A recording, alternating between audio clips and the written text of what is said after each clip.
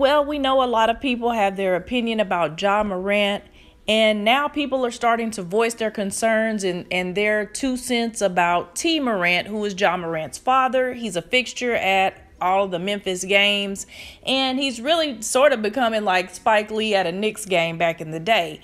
But I'm going to let you hear what Stephen A. Smith had to say. In the case of Pops, only thing, I'm not throwing any shade on somebody's parent or anything like that. I'm simply trying to highlight and illuminate to T. Morant the importance of him being a dad. You raised him. You helped get him to this point. Make sure that you don't let anybody get in the way of what he is on the verge of accomplishing. Make sure you do your part to protect him instead of joining in to have a good time like you one of his boys. You're not one of his boys. You're his dad.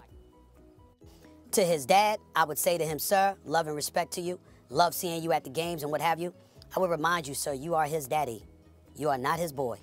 And the reality of the situation is that on far too many occasions, remember when there was the altercation in the Staples Center involving Shannon Sharpe and stuff like that? The dad ended up in the middle of that. You know, you see his boys. I met some of these brothers. Good brothers as far as I'm concerned. Love their boy, Ja Morant.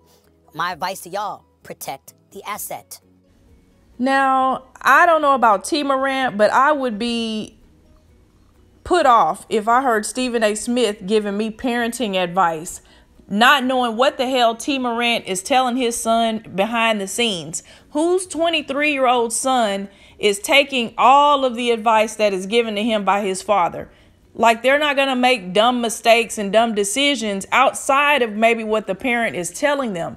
Just because we see T. Morant on the sidelines at games, he wears his shades. It's a whole little thing now, and celebrities are trying to sit by him and take pictures with him. It's fun. It's a basketball game. He's like Spike Lee at a Knicks game back in the day. You're going to see T. Morant at the home games. It's cool. But I didn't see T. Morant in the background of that strip club while his son was holding the gun up. Now, if that were the case, then I could see it being warranted that people might say, hey, man, you partying with him. You look like you just his homeboy. Are you even parenting him at this point? But I don't see a whole lot of videos of T and Ja hanging around outside of the basketball arena. So to me, all the extra unsolicited parenting advice is just over the line, especially for a sports commentator. Talk about Ja Morant and all of that, but why the need to start critiquing T. Morant based on a few actions of his son and him being visible at the home games?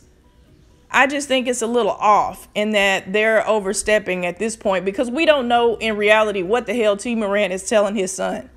We don't know. He might be giving the best advice possible, but 23-year-old men and young women are going to do what they choose to do.